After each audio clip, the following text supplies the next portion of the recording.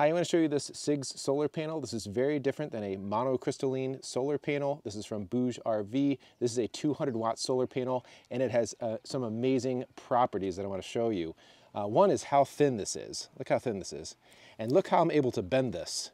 You cannot do this with a regular solar panel. So these solar panels that I have over here, those are monocrystalline panels, and you can't do this. You can't just flex them like this. Not only are they thin and flexible, they're also waterproof, and you can get these in different versions. I have the adhesive back version, so I can peel off the plastic and then stick it down to any surface that I want, and it will stay there. You can also get the kind that have the grommets in the corners, and they also sell them in the 100-watt version. Now this solar panel produces more than what it's rated for, which is a very unique thing. This is a 200-watt solar panel, and typically a 200-watt solar panel, you're lucky if you can get like 190 watts out of it for various reasons. But I want to show you something here.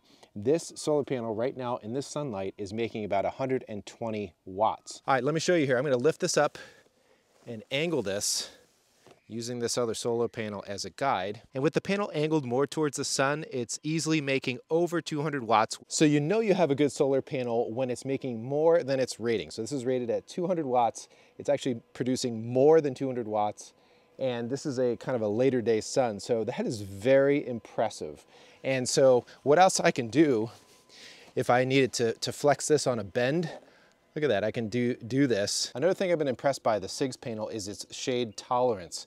It has 48 bypass diodes all along here, and what that means is that the portion that's shaded, it doesn't affect, generally speaking, the rest of the solar panel, so it's going to produce more than your typical monocrystalline panel, which might have about 3, maybe 4 bypass diodes in it, one of those rigid ones.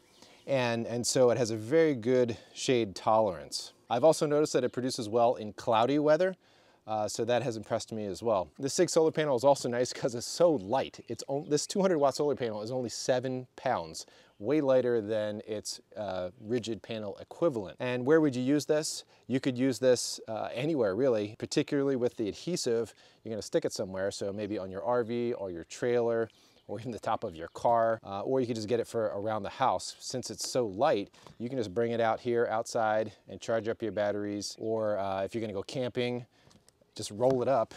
Look at this, you can just roll this up. Actually, it rolls the other way. I can just roll this up like that. See that? You cannot do that with any other type of solar panel that I'm aware of.